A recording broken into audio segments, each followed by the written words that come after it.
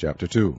And an angel of the Lord came up from Gilgal to Bochim, and said, I made you to go up out of Egypt, and have brought you unto the land which I sware unto your fathers. And I said, I will never break my covenant with you, and ye shall make no league with the inhabitants of this land. Ye shall throw down their altars. But ye have not obeyed my voice. Why have ye done this? Wherefore I also said, I will not drive them out from before you, but they shall be as thorns in your sides, and their God shall be a snare unto you. And it came to pass, when the angel of the Lord spake these words unto all the children of Israel, that the people lifted up their voice and wept. And they called the name of that place Bochim, and they sacrificed there unto the Lord.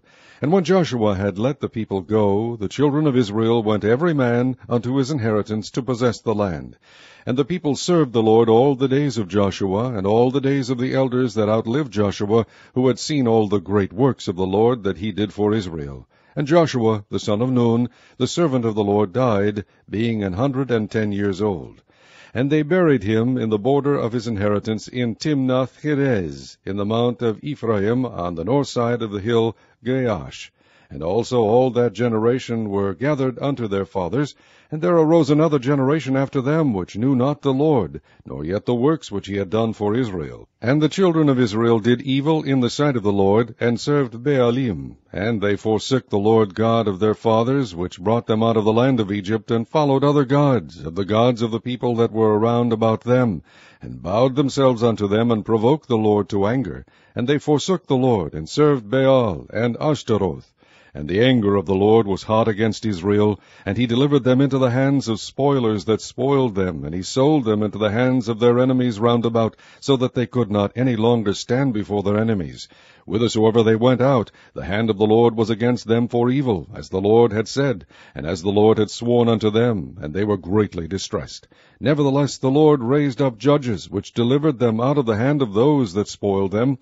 And yet they would not hearken unto their judges, but they went a-whoring after other gods, and bowed themselves unto them. They turned quickly out of the way which their fathers walked in, obeying the commandments of the Lord, but they did not so. And when the Lord raised them up judges, then the Lord was with the judge, and delivered them out of the hand of their enemies all the days of the judge. For it repented the Lord because of their groanings by reason of them that oppressed them and vexed them.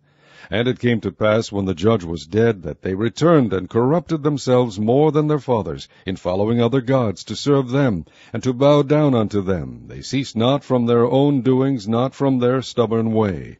And the anger of the Lord was hot against Israel, and he said, Because that this people hath transgressed my covenant which I commanded their fathers, and have not hearkened unto my voice, I also will not henceforth drive out from before them of the nations which Joshua left when he died, that through them I may prove Israel, whether they will keep the way of the Lord to walk therein, as their fathers did keep it, or not. Therefore the Lord left those nations without driving them out hastily, neither delivered he them into the hand of Joshua.